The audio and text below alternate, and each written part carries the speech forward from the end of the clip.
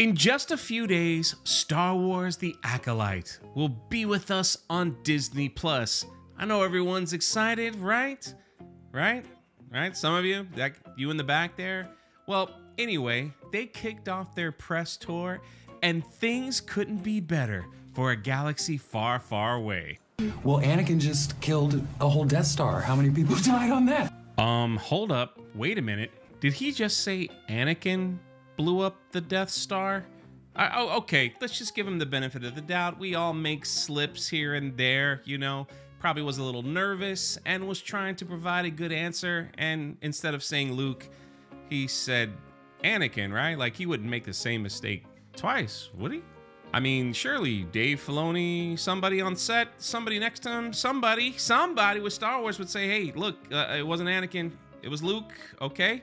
It was Luke, so next time you're asked that question, just give the right answer. Hey, it happens to us all. It's all good. It's all good. Bring in the next group and we'll try this again. I did get in trouble for this answer at Star Wars Con. I got heat. Yeah. And in my mind, it's so funny to me because it literally, as a person who's outside and just a fan coming in, that was what was so beautiful and interesting to me. You know, people have been talking to me online about how Darth Vader is such a bad person. It's very clear, and it's very well established from those actions. But if you can't look and see that Anakin blowing up the Death Star possibly killed millions and millions of people, I'm gonna get in trouble for saying this right now. You should just shut up. Okay, well, she literally told him that he should shut up. But that's okay. You know, that's besides the point. These are the actors. They're hired to play a character. They don't need to know everything that's going on in Star Wars and all that stuff. They're hired for a job, so I guess we could let that slide. So what does Lucasfilm do then? They go back to the old playbook. What's the old playbook, Jay? Tell me. Well, the first thing that they're going to do is they're going to go online and find any YouTuber, influencer, whoever that just really loves the direction of Disney Star Wars. They're going to pull them out. They're going to invite them down. They're going to hang out with Dave Filoni and Leslie Headland and just have a day of it. And they're going to get a sneak peek of The Acolyte. And you know what they're going to say about it? They're going to say that it's amazing, that it's wonderful, that this is the greatest Star Wars ever, and that everyone's going to love it. There's not going to be a bad review in the house. I mean, that's why they're called influencers, right? So they can influence people to like something, to try something, to give it a shot. Well, let me just remind everyone, there was another Star Wars property that got the same treatment. And yes, I'm talking about the Star Wars Hotel. They invited influencers and vloggers and YouTube and everyone that had a camera that had some sort of influence, let them stay there for free. And what did they do? They came out and they said, spend your money. You're going to love it here. Don't worry about the cost. It's going to be great. It's going to be awesome. Don't worry about it. And yeah, how did that work out for all of them? Not too well. And how did it work out for the Star Wars Hotel? Yeah, well, it's collecting dust somewhere in the corner of a parking lot. And honestly, I wouldn't put all the blame on the influencers. But to be fair, this is standard practice, especially for Star Wars. This is the High Republic. This is something new. You know, they've got no jangling keys for this. They've got to make this thing work. The High Republic, you ask? What is that? Oh yeah, it's a book series that takes place like a few hundred years before the Phantom Menace. You might have heard of it, right? You mean you're not reading any of the books? You're not reading the High Republic comic books? How could you not do that? Well, it looks like a lot of people aren't reading the books because the sales for these things have been horrific. And it wouldn't surprise me if they just kind of like poof it out of existence because, I mean, it looks like some coloring books are selling more than High Republic books. And the other thing, too, the High Republic series is where Star Wars began to dump all their checkbox pronoun people or whatever you want to call it. They started making interesting characters for this series, like these people right here, the trans-binary Jedi twins, whatever that means. I don't ask me to explain it, but whatever. They started introducing characters as asexual and LGBTQ and different things like that into the High Republic series. The High Republic was also praised when they introduced this children's cartoon and they had the very first LGBTQ plus, I can't get it all, sorry, forgive me if I missed a few alphabet letters, numbers, whatever, into the series. So this is where they dumped all that stuff. And now they've turned it over to none other than Leslie Headland. And she came out swinging. Star Wars The Acolyte aims to top Darth Maul's lightsaber fight. Listen, I get it. You shoot for the moon, maybe you hit a star. But after the last few lightsaber duels we've seen on Disney Plus, this was laughable at best. And then we have this one I showed you earlier, that the Acolyte will be safe for black nerds. I didn't know that they felt unsafe in Star Wars or not represented. I don't know. But yeah, so we came out better than Darth Maul and safe for black nerds. Well, after all that, we finally got a trailer. Close your eyes. Your eyes can deceive you. We must not trust them. This line must have been the theme for the entire show because, dear God, look at those downvotes. Almost 1 million.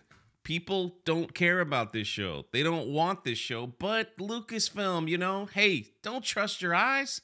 They're going to deceive you. We got to do some damage control. All right, it's on to the press tour. Leslie, you're up. The Acolyte creator, Leslie Headland. I know how frustrating some Star Wars storytelling in the past has been. Hold on. Are you throwing everything under the bus?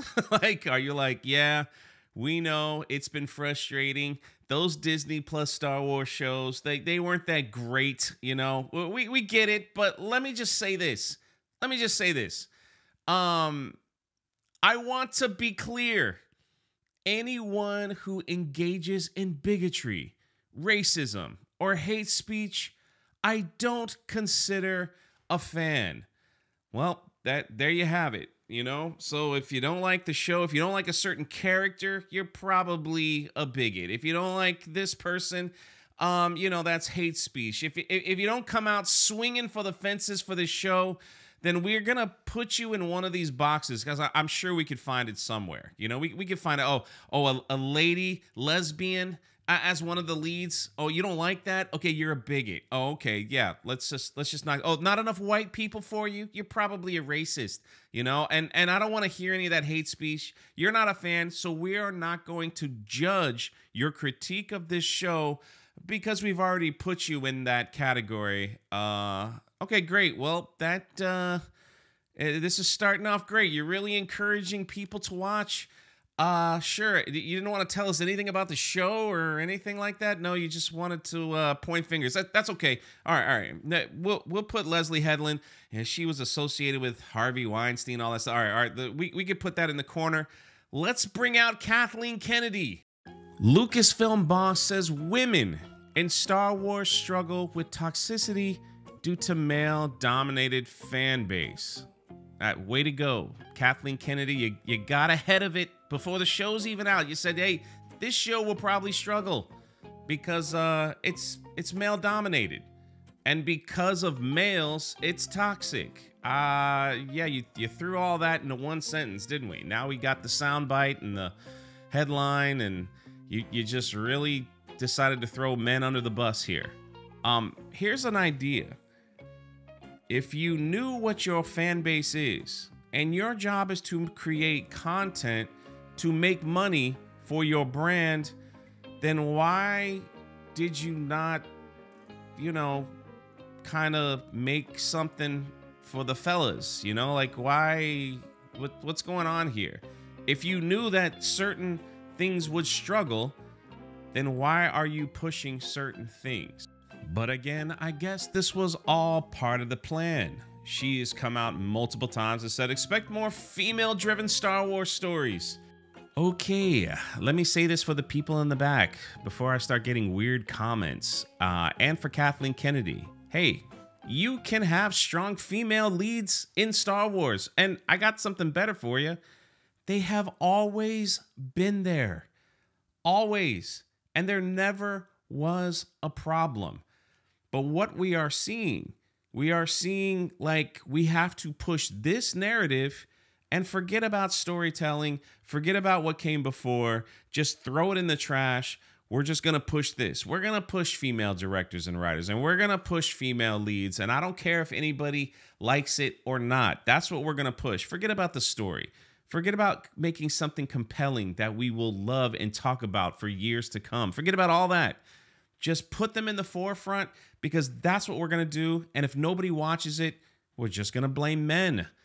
How's that working out for you? Lucasfilm has been nothing but a disaster since, Disney has taken over, right? How about Indiana Jones? That's a Lucasfilm product. Lost over hundreds of millions of dollars for that.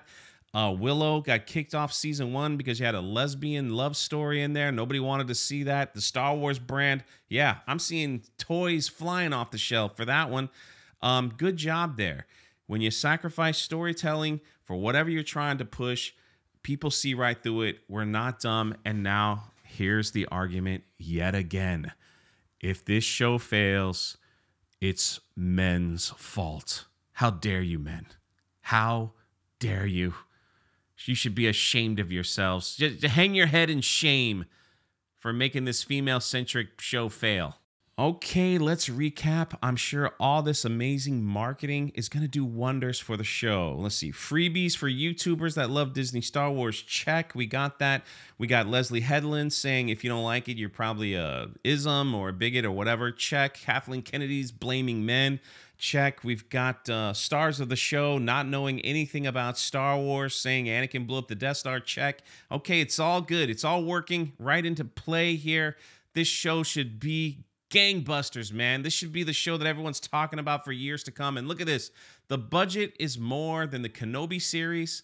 It's around 180 million. There's only 8 episodes, and each episode is 30 minutes.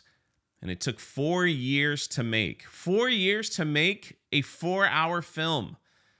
This story also takes place 100 years before The Phantom Menace.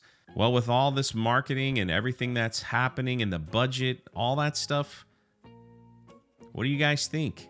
Do we got a hit on our hands? Or is this another Lucasfilm flop that's going to be somebody else's fault? Let me know your thoughts in the comment section below. This is Jay, and we'll catch you when we catch you.